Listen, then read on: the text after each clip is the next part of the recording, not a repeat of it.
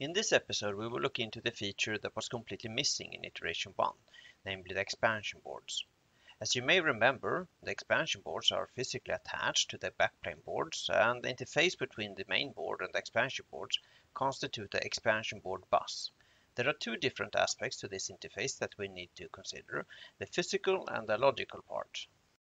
The physical interface consists of 36 tracks running along the two backplane boards and is exposed to the expansion board through a series of header connectors. The connectors serve two purposes: to supply power and to be a means of communication between the main board and the expansion boards. The bus is therefore made up from 3 power rails, a ground and 32 signals. There is a 5-volt rail which powers all the logic, but there are also two 12-volt rails. The plus-minus 12-volt power is intended for analog signal processing, making it possible to, for instance, implementing an RS-232 communication card. As you may have noted, there is no power solution at all in this computer. In order to keep things simple, the power is actually supplied through an expansion board. The power connector will be attached to the backside. The AC to DC conversion is done in an external unit, and the 3 DC voltages are supplied through the board and into the computer. Let's turn our attention to the communication part. There are a few familiar members of the bus, like the 8 data bits, the 16 address bits, and the read-write signal.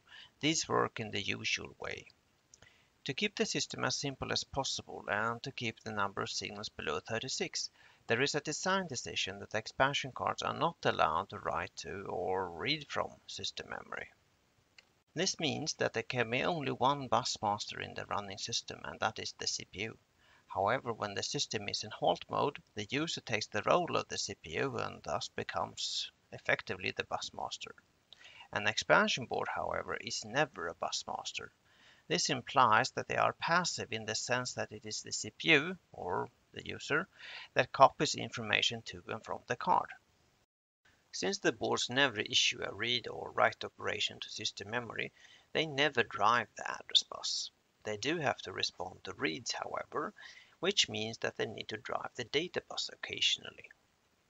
This may lead to a conflict since the whole memory is mapped to SRAM, and thus the main board memory may respond to the same read request. They would then both be driving the data bus, and that is something that we cannot allow. The solution is to assign specific memory spaces to the expansion boards.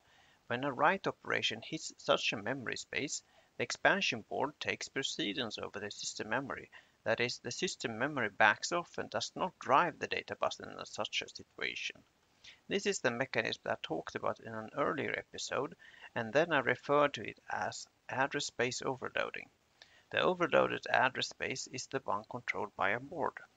But exactly how does the system memory decoder know that an expansion board intends to drive the data bus?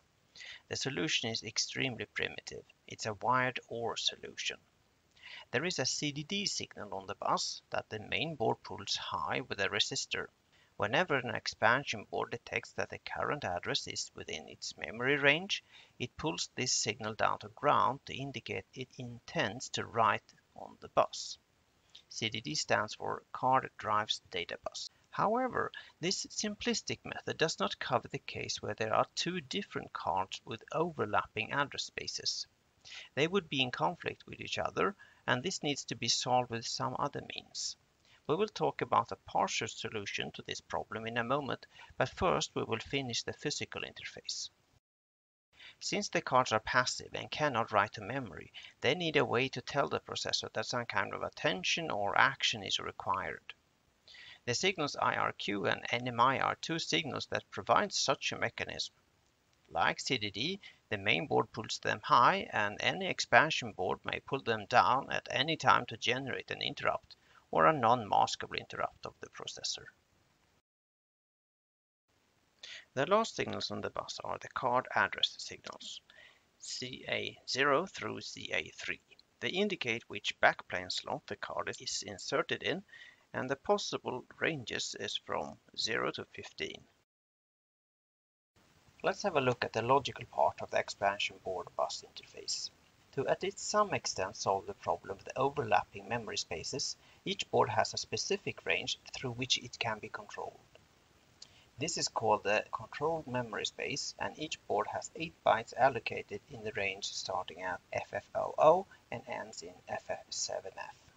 The reason for not going higher is the conflict with the CPU reset and interrupt vectors higher up in memory. The control space address is determined by the number of the slot that the card is inserted in, that is the card address.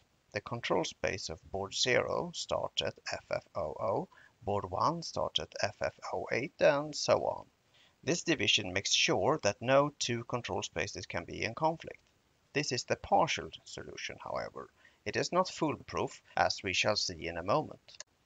Before we go into the actual contents of the control space, we need to think a little bit about what the expansion boards are going to be used for. It is easy to imagine boards for serial communication and cassette storage.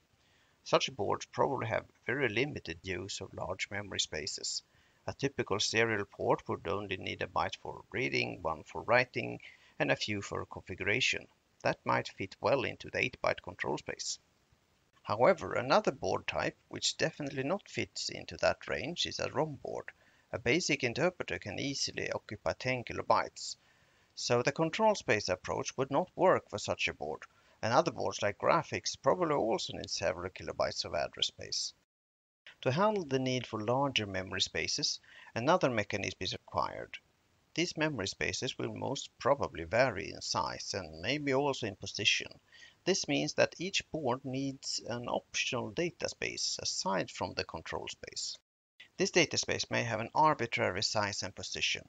The logic must be constructed such that the CDD signal is triggered when the data space or the control space is accessed. Now we can go into the control space definition. It consists of 8 bytes. Since the board can be installed in an arbitrary slot, the CPU cannot know which board that actually is installed into a given slot without some kind of identifier. Byte 0 is therefore an 8-bit identifier. This gives room for 256 different types of boards, which should be enough for everyone. Byte 1 is a control byte, which contains 6 bits controlling the behavior of the board. Bit 0 controls whether the data space is active or not. For instance, if a program would wish to remove the basic interpreter provided by a ROM board and use the underlying RAM instead, this bit would be set to disable the data space and cleared if it is to be re-enabled. Bit 1 indicates whether this particular board has generated an interrupt, and it does that by setting it to 1. This bit should be cleared by the CPU when the interrupt is handled. Bit 2 works in the same manner but for non-maskable interrupts. With bit 3 and bit 4, one can enable and disable the board's capability to generate interrupts. When this is set to 1, the board may pull down the respective bus signal, but when it's set to 0, it is not allowed to do that. Bit 5 indicates that this particular board actually has a data space, and bits 6 and 7 are reserved for future use. Bytes 2 through 5 are registered for reading the start position and the size of the data space. Nothing prevents ambitious boards to implement writing of the start position, but given the discrete logic size, I don't think that would leave much space on the board for the actual function. Bytes 6 and 7 are card-specific control registers. If the board does not have a data space at all, and thus declaring bit 5 in byte 1 to be 0, then all the bytes 2 through 7 are available for board-specific use. This should be enough for simple cards such as serial communication. Here is a schematic of a generic board address decoder and control logic. To implement this on a board, it will take a fair share of the board space, so I expect most boards to implement only a few of them. I regard most of the bytes in the control space to be optional. To test this expansion board concept, I will build a simple board, the so-called reset vector board.